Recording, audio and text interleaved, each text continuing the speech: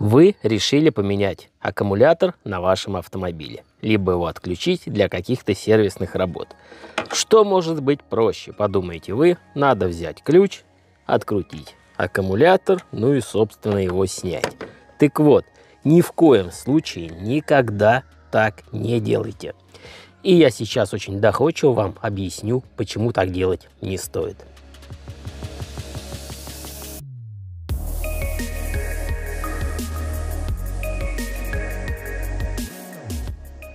Но для начала немного теории. Дело в том, что современный автомобиль, ну точнее как современный, наверное уже лет как 15 точно, это довольно высокотехнологичное устройство, которое постоянно за вами следит, которое постоянно понимает, что вы от него хотите, и, соответственно, все эти параметры записывает в энергозависимую память. О чем именно я говорю? Смотрите. Если у вас автомобиль с автоматической коробкой передач, то у вас автоматическая коробка передач постоянно адаптируется к вашему стилю езды. Наверное, вы замечали, что если дать свою машину поездить на недельку-две жене, если вас жена спокойно водит, то после нее автомобиль становится крайне тупым. Это как раз происходит по той самой причине, что автомобиль адаптировался к тому человеку, который на нем ездит.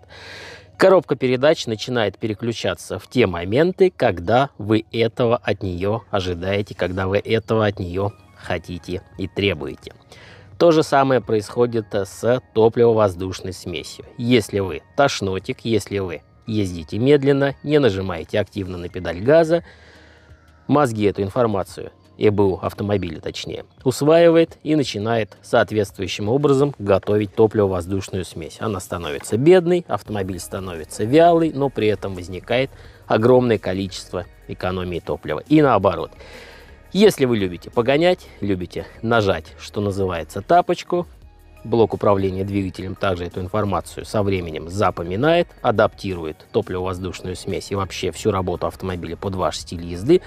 В общем, под каждого конкретного водителя автомобиль подстраивается. Если вы просто берете и снимаете аккумулятор, меняете на новый, все. В ближайшие 2-3 недели можете, что называется, сушить весла. Потому что все настройки по адаптации коробки, по адаптации блока управления двигателем сбрасываются на заводские параметры. То есть автомобиль не будет понимать, кто сел за его руль, что от него надо, и будет работать по зашитой с завода стандартной программе. Конечно же, со временем он адаптируется опять под ваш стиль езды, но 2-3 недели вы теряете. И это, хочу я вам сказать, далеко не самое страшное, что произойдет, если вы просто снимете аккумулятор. Давайте переместимся в салон. Как я уже сказал, современные автомобили – это высокотехнологичные устройства. И если мы включим зажигание, это с нами поздоровалась японка. Так вот, если мы включим зажигание, сейчас оно у нас не включается, потому что я тормоз не нажал. Ну, вы все знаете, что произойдет. У вас на приборной панели появятся часы, которые, конечно же, тоже сбросятся при отключении аккумулятора. Это вообще не проблема. Проблема всегда заключается вот здесь. Ваше мультимедийное устройство после отключения аккумулятора при включении обязательно затребует пароль. Это защита от кражи, чтобы невозможно было переставить мультимедийное устройство с одного автомобиля в другой. И хорошо, если вы покупали свой автомобиль новым у дилера, у вас код для разблокировки будет указан в сервисной инструкции по эксплуатации. А если вы не первый владелец автомобиля в России и у вас нет этой инструкции, вам придется ехать к дилеру, который вам за денежки по ВИН-номеру отыщет этот код и его сообщит. Но и это не самое страшное, как несложно догадаться. Самое страшное заключается как раз именно в том автомобиле, в котором мы с вами сейчас находимся. То есть у нас стоит штатное мультимедийное устройство, автомобиль приобретен в Японии, и если я отключу аккумулятор, просто сбросив питание с автомобиля, при включении потребуется код, которого нет у меня, которого нет в сервисной книжке, потому что у меня нет сервисной книжки, и дилеры Honda в России, да и любых марок вообще, если вы покупали автомобиль не в России, вам ничем сейчас в такой ситуации не помогут. Вам придется обращаться к специалистам, которые занимаются разблокировкой таких устройств. Они есть, хотя их мало, и их услуги довольно дороги. В среднем эта операция сейчас стоит около 5-7 тысяч рублей. Довольно внушительные деньги. Я вам специально показываю настройки магнитолы. Вы потом поймете, зачем я вам это показываю. Запомните, пожалуйста, какие частоты у нас здесь настроены. Да, если у вас, конечно же, будет в магнитоле навигация и все прочее, само собой, конечно же, вся эта история тоже сотрется, доставит вам огромную кучу проблем. Так что же делать? Мне сейчас, допустим, очень надо отключить аккумулятор. Вот теперь мы подошли к самому интересному. Пойдемте опять под капот. Для замены аккумулятора нам потребуется зарядное устройство. Здесь слушайте очень внимательно. Зарядное устройство для автомобильных аккумуляторов, но не любое зарядное устройство. Очень важно, чтобы это зарядное устройство могло работать без подключения к аккумулятору. То есть могло работать как источник тока. Если мы включим это зарядное устройство без подключения к аккумуляторной батарее, на его выходе обязательно должно быть напряжение. Дело в том, что в продаже существуют автоматические зарядные устройства, и таких зарядок очень много, которые до момента подключения к аккумуляторной батарее на выходе не имеют напряжения.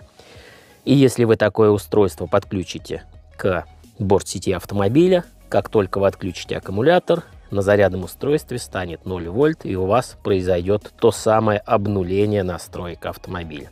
Поэтому потребуется, еще раз повторю, любое зарядное устройство для 12-вольтовых аккумуляторов. Главное, чтобы оно могло работать без подключения к аккумулятору. Какие же наши дальнейшие действия?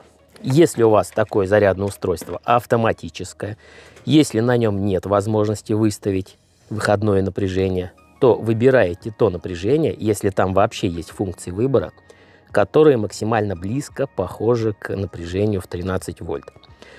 Это то самое напряжение, которое находится на аккумуляторе в состоянии покоя. Некоторые зарядные устройства выдают 15, некоторые даже 16 вольт. Это слишком много для автомобиля. Должно быть в районе 13 вольт. Не больше, чем 14,5, но желательно 13. После того, как вы взяли такое зарядное устройство и настроили его на вышеозвученное напряжение, берем клеммы зарядного устройства. Минусовую клемму вы можете подключить куда угодно, главное не к аккумулятору, потому что вы его будете снимать, ну, имеется в виду не к клеммам аккумулятора, потому что во время снятия вы можете нечаянно ее задеть, и она у вас слетит. Так вот, можно подключить на любую металлическую часть двигателя, на ней обязательно есть масса. Главное, чтобы эта металлическая часть была действительно металлической и не окрашенной. Положительную клемму аккумулятора, если у вас в автомобиле, как сейчас очень часто бывает, выведена дополнительная где-либо клемма для прикуривания, такое часто бывает, в основном она на иномарках спрятана под определенными колпачками, чтобы в случае прикуривания вам не приходилось лезть к аккумулятору, то вы, конечно же, плюс подключаете к этой клемме. В моем случае такой клеммы нет. И если ее нет в вашем случае, сейчас я быстренько, а то одной рукой неудобно, то в таком случае вы подключаете к наконечнику, который присоединяется к аккумулятору, в том месте, где вам удобно. Естественно, в таком случае вам потребуется очень аккуратно отворачивать клемму, чтобы не отключилось нечаянно зарядное устройство. Вот сейчас я подключил зарядное устройство, и можем видеть, что оно сейчас питается от аккумуляторной батареи. То есть оно выключено, выключатель в положении 0, и при этом на нем есть напряжение. Значит, все нормально. Можно зарядное устройство включать. Включаем. Получаем те самые 13 вольт, которые чуть ранее я выставил на зарядном устройстве и о которых я вам сказал также чуть ранее. Все. Сейчас у нас бортовая сеть автомобиля полностью работает от зарядного устройства. Теперь вы можете смело произвести откручивание клемм аккумулятора. Ну, я, понятное дело, полностью его откручивать не буду. Я сниму только одну клемму и покажу вам принцип действия этой схемы. Смотрите. Не стал я откручивать саму клемму, уж больно хорошо она там сидит, я открутил провод массы. Что, в принципе, равнозначно тому, что я открутил бы клемму от аккумулятора. Потому что вы можете видеть, это действительно массовый провод. И сейчас питание от аккумулятора на автомобиль не поступает. По-прежнему работает зарядное устройство, и вы можете видеть напряжение 13 вольт. После того, как вы открутили аккумулятор, зарядное устройство лучше не трогайте, чтобы ненароком не сбить его настройки, либо, что еще хуже, ненароком не отсоединить клемму. Все, мы сейчас отсоединили клемму, аккумулятор теоретически я мог бы вынуть, поставить новый и дальше подключить аккумулятор. Клемма возвращена на место. Смотрим на зарядное устройство. Как понять, что у нас все нормально и есть питание? Так мы просто выключаем зарядное устройство. И видим, что оно продолжает работать. Аккумулятор даже немножко подзарядился, пока работало зарядное устройство. Все, зарядное устройство на этом можно отсоединять. Теперь мы перемещаемся в салон. Опять включаем зажигание. Опять с нами здоровается японская тетя. Видим, что у нас... Ладно, мы не будем смотреть время на приборной панели. Я вам сразу просто покажу настройки мультимедийного устройства. Оно по-прежнему работает. Все отлично. Все частоты, которые были забиты в памяти, все также сохранились. Ну, вы понимаете, если бы питание хоть на секунду пропало во время замены аккумулятора, мультимедийное устройство просто бы не заработало.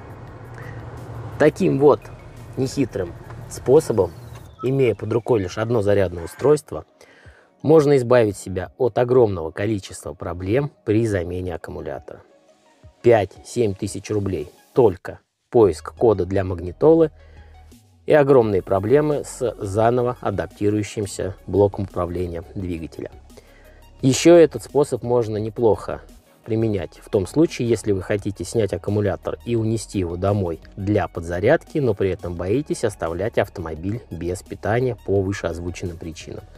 В таком случае схема действий точно такая же. Подключили зарядное устройство, отключили аккумулятор и понесли его домой заряжать. Но в таком случае вам потребуется, конечно же, 2 зарядных устройства.